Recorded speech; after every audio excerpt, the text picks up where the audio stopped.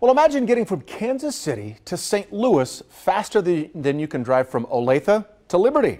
That's the potential of a new type of travel, the Hyperloop. And Kansas City to St. Louis connection is becoming more of a possibility. New at 5, KCTV5's Abigail James is live to explain. Abigail?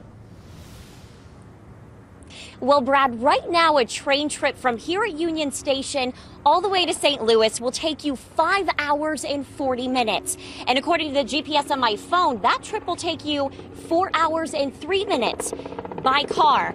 But if a Hyperloop was to be built, well, you can expect that trip to be under half an hour.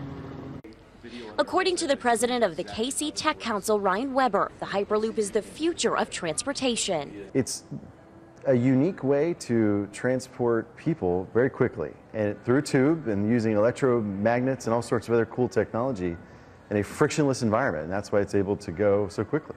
How fast exactly? It's going to be close to the speed of sound. Making it so commuters can get from Kansas City to St. Louis in under 30 minutes. The KC Tech Council will be connecting the various players that will be involved in the project to help fundraise and complete a feasibility study. And that's going to analyze how much it'll cost to build, how we're going to be transporting the infrastructure across roads and rivers and bridges, and also how much is it going to cost to ride on this. Weber says the prospect of a Hyperloop could realistically come to fruition in the next 5 years.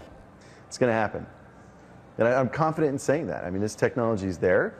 It's being tested and proven in the desert outside Las Vegas on test tracks.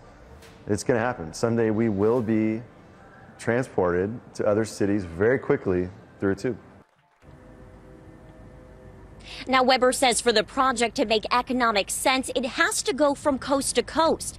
Therefore, he says it makes sense to go through the Midwest. Now, he says that feasibility phase will take about a year to complete. Reporting in Kansas City, Abigail James, KCTV5 News. Yeah, that is fascinating. Abigail, thank you. Kansas City.